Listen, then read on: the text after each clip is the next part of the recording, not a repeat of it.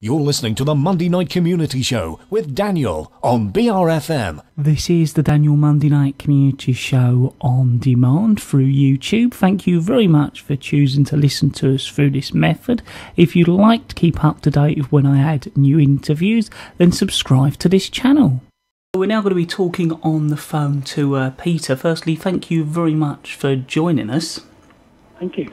So I was hoping you could introduce yourself to our listeners and perhaps tell them a little bit about yourself before we move on to our questions. Absolutely. My name's Peter Mabbutt and I'm the CEO and Director of Studies for London College of Clinical Hypnosis. So what does the research reveal about how people feel about hypnotherapy? Well, what we're seeing is there's an increasing interest in hypnotherapy building up across certainly the country and certainly within the Isle of Sheppey and the surrounding area region.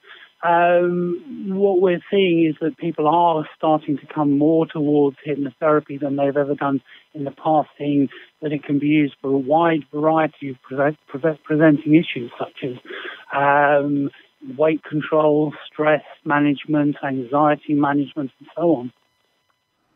So, do you think that stage hypnotherapy is good for sort of that profession, or is it bad? Because we all think of, these sort of stage shows where somebody thinks they're, to sort of pick the typical example, think they're a chicken and make a fool of themselves on stage. So, is it sort of good or bad for the profession?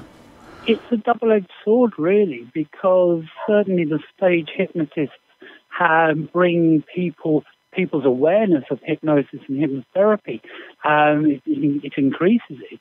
However, on the other side of it, it gives a very false impression of what hypnotherapy is about.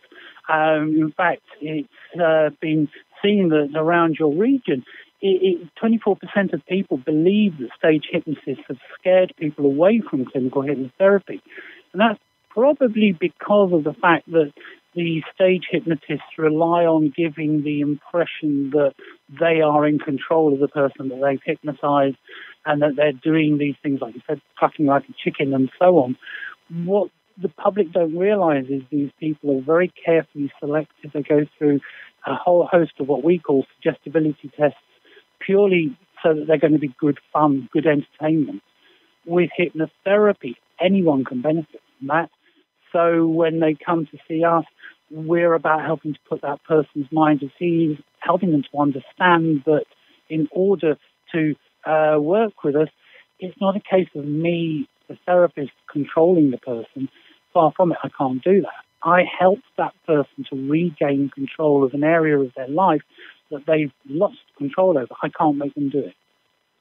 Yeah, I must say, because it does always make you think, is there something left in your mind, or is that trigger always there when you watch these sort of stage shows? These triggers, they do, with the stage shows, they do fade over time. But one of the problems I personally have with stage shows is that once you've been up there, once you've gone, there's little contact with the stage hypnotist after that. With a hypnotherapist, we work with somebody over a period of time, so we get to know them, we get to help them. Should there be any issues that come up in between sessions, we can be there to help them through that, so that they end up achieving whatever it is they're wanting to see us for. So should hypnotherapy be regulated, or are formal qualifications sufficient to give that credibility to the profession? Well, certainly the qualifications, having formal qualifications is a step towards credibility, absolutely, because with formal qualifications, the establishment understands what this qualification is. The general public can have some form of confidence that the person that they're going to see is assessed at a nationally understood level.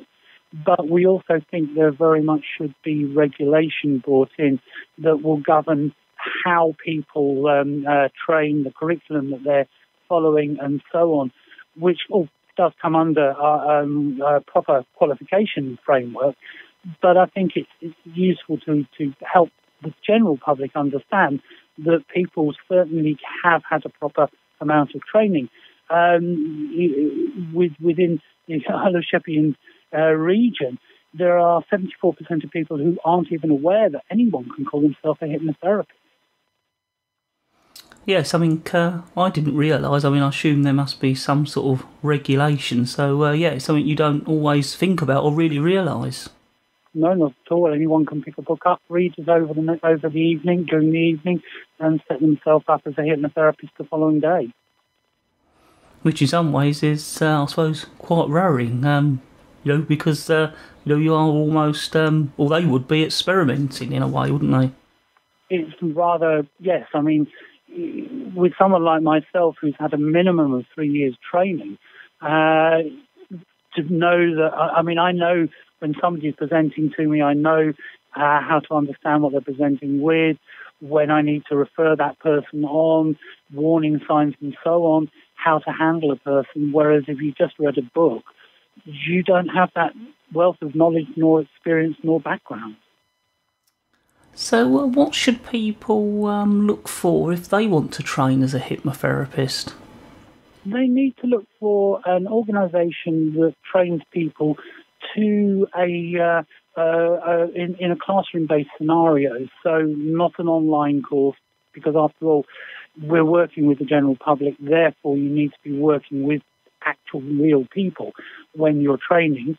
They also should be looking for an organisation that has some form of validation or accreditation. And when I say validation and accreditation, it means external, so another organisation independent of the training organisation who's validating that.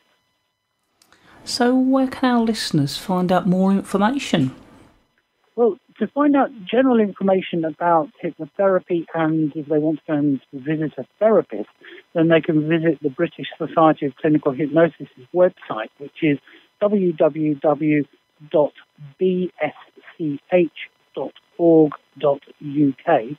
Or for training, they can look at the London College of Clinical Hypnosis website, which is www.lcch.co.uk.